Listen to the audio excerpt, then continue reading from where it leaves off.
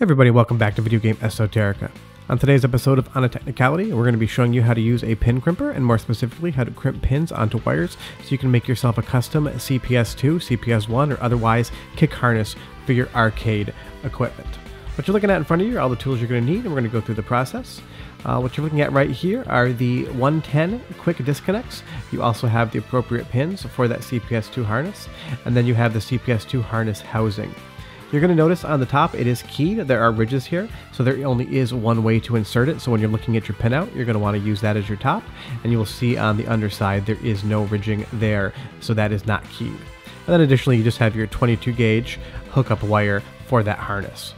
So what you need to do here is strip just a little bit of the insulation away around the wire.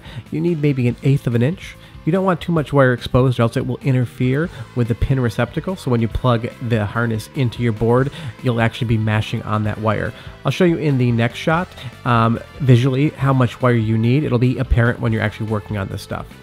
So taking a look at the pin, you're going to see there's 3 sections. Those back wings are meant to hold the insulation of the wire, and those middle wings are meant to actually make like a cold weld spot when you crimp them. I use a pair of needle nose pliers and just come in and pinch those wings. That way the wire is held on to that pin with the insulation. Makes it a lot easier when you have to go to crimp things. So take a look at the pin crimpers right here. You have 3 different gauges marked on the side. And when we put that pin in, we're just going to pinch down to actually make that crimp. What we're going to do is go to a side view to show you the exact alignment, but that is kind of just a procedure. Once you take that pin out, and I show you this close up, you will see that those 2 wings in the back are bent to hold that wire.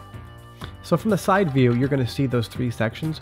You do not want to crimp anything in that front pin receptacle. Focus is really hard here, but you'll see that when that crimper goes down, we're only crimping those back 2 areas, and that little line on that front pin receptacle is not touched. If that is distorted in any way, it will not fit into the pin connector, and you're just done. It's worthless. So showing you guys just doing it with a wire, the number one thing you need to make sure, other than that front area is not in the crimper, is that it is lined up perfectly.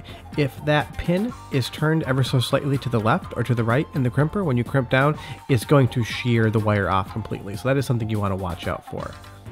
So now that we do have that pin crimped on, what I do is check continuity at each stage. One end of that tester is on the bare wire, and the other one is on the pin itself, and you will see that we have continuity. So to put that 110 quick disconnect on, you're just going to match your quick disconnect to the color code on the side of your crimpers.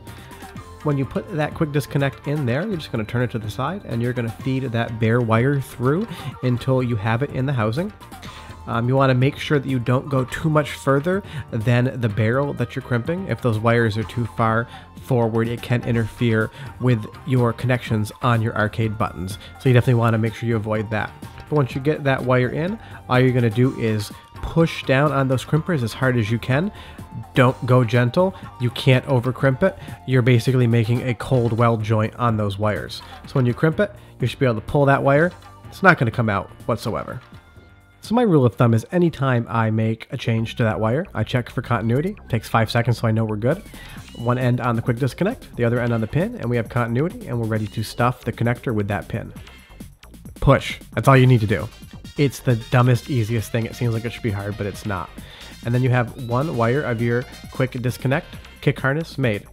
If you did stuff the wrong pin number though, it is easy to remove the pin. Just take a pair of tweezers, go ahead and wedge one end under that plastic housing right there, and push the pin backwards. Don't do it too many times, the plastic will break, but if you make a mistake or something happens, you can remove that pin from the housing. Now that we have that pin in there, I'm going to check continuity one more time. One end on the pin, the other end on the quick disconnect, and we have continuity, so we can just continue this process for all the pins we need with our pin out, and you end up with your kick harness. What you see on the screen here is my kick harness to DB9 connector for my Supergun. You can have any connection you want at the end of there. You can do kick harness to quick disconnects like you see in the middle. You can do quick disconnects to DB9, DB15, any connection you need whatsoever. But that's the basics of how to make a kick harness for your Supergun or arcade cabinet setup. Thanks so much for watching. If you do us a favor, go down below and hit the like and subscribe button. It takes us a lot of time and effort to make these videos. Otherwise, we'll be back in 2 weeks with a really intense custom project that I'm launching that's going to use a lot of different skills we've gone over on a Technicality up to this point. Otherwise, thanks so much for watching. We'll see you guys next time. Bye-bye.